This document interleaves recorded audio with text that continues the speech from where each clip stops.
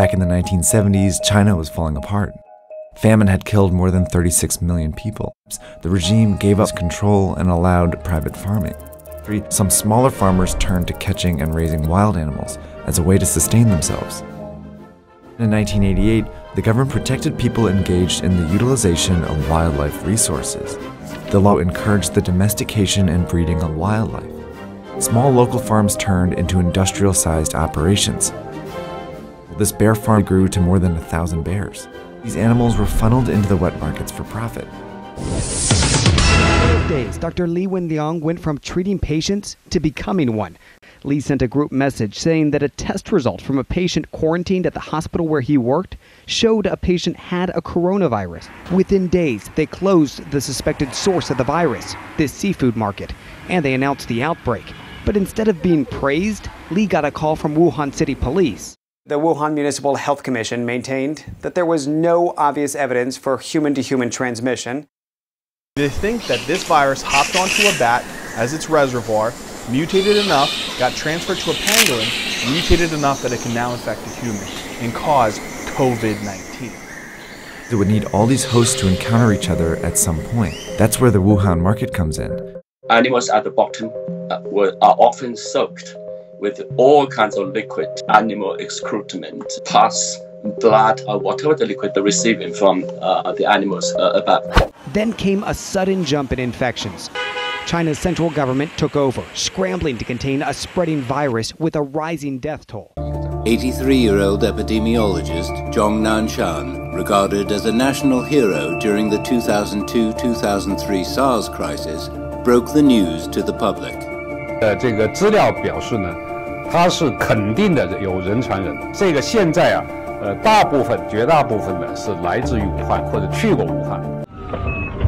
生命太脆弱。我来了。我觉得我的城市并没有。 10 a.m., January 23rd. Wuhan goes into lockdown, an effort to stop the deadly virus from spreading further through the nation.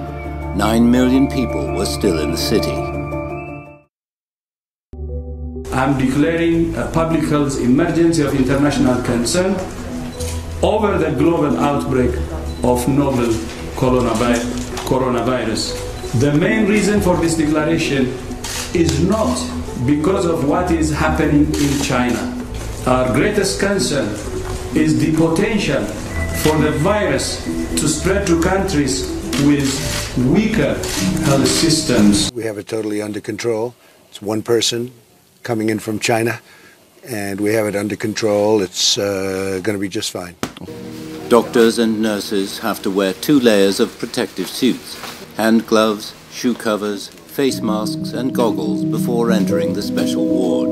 During their 6-hour shift, they can't drink, eat, or even use the toilet. We pretty much shut it down, coming in from China. February, over 10,000 medical workers from the rest of China had gone to help. And that number tripled in the following weeks.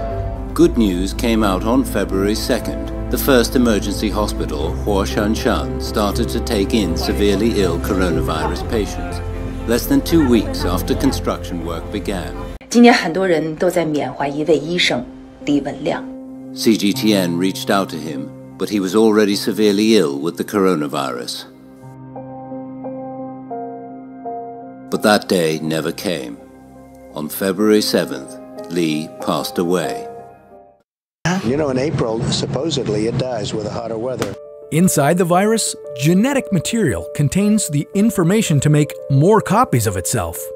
A protein shell provides a hard protective enclosure for the genetic material as the virus travels. An outer envelope allows the virus to infect cells by merging with the cell's outer membrane. Projecting from the envelope are spikes of protein molecules. One spike on the virus inserts into a receptor molecule on your healthy cell membrane like a key in a lock. This action allows the virus to get inside your cell. The coronavirus doesn't need to enter the host cell nucleus.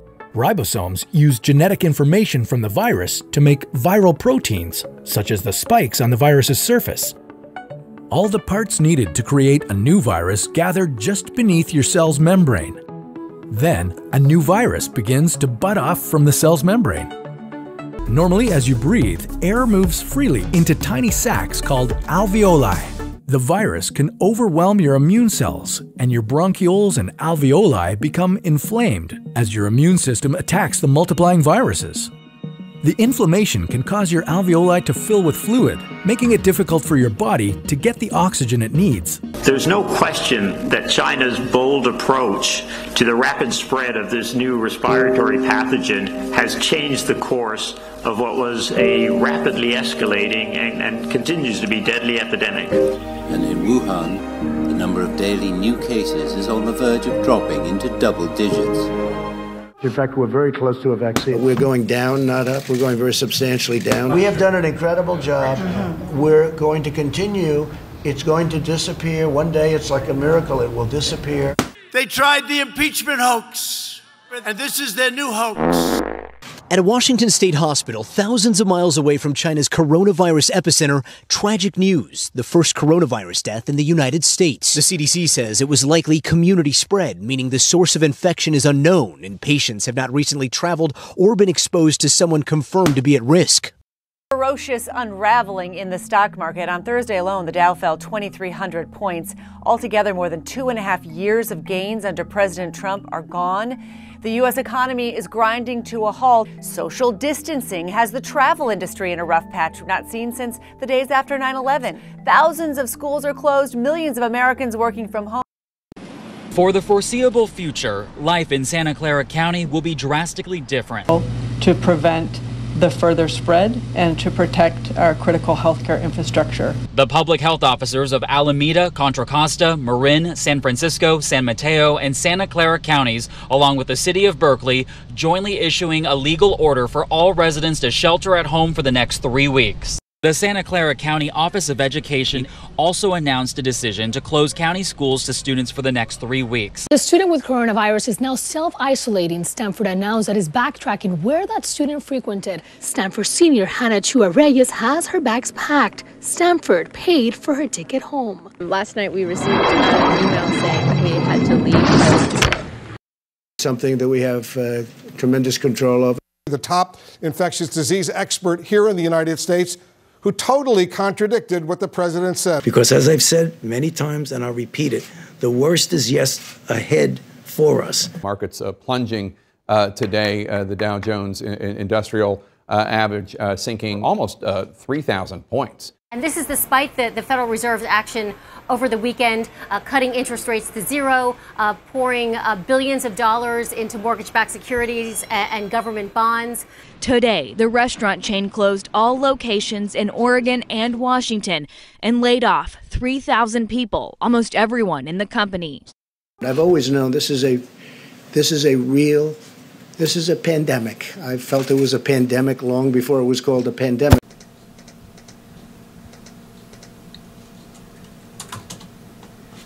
After Jay. Cultivating the 1 month in the forest look. It's growing out because of my cultivation. Every second counts as federal, state, and local workers rush to get the Santa Clara Convention Center ready for COVID-19 patients. Today, the 146 Airlift Unit of the National Guard will spend 12 hours setting up this makeshift hospital. So this is a low acuity medical setting. We would not have ventilated patients here. There are a set of medical supplies that come along with this federal medical station. It does include things like IVs in the event that a patient needs that. Goal is to free up hospital beds for the sickest patients. Volunteer doctors and nurses from across the state will run this hospital. Clusters of coffins arrive every day, with his parishioners laid on the marble floor of St. Joseph's Church in the town of Seriate in northern Italy. He and other priests give them a hasty blessing before a forklift loads them onto army trucks. Effective today, Bay Area public health officers released a slew of new, stricter stay-at-home rules and changes what was considered to essential business. New numbers out of Washington. That's right. The White House is now predicting this virus could kill anywhere between 100 to 240,000 people here in the U.S. alone if physical distancing measures are followed. When you look at places like California that aggressively mitigated and social distance, they were able to level and flatten their curves. And so we're looking at this next 30 days as an opportunity for the entire country to really understand if we do the right things, then we can flatten our curves in our own different areas and actually get to the other side.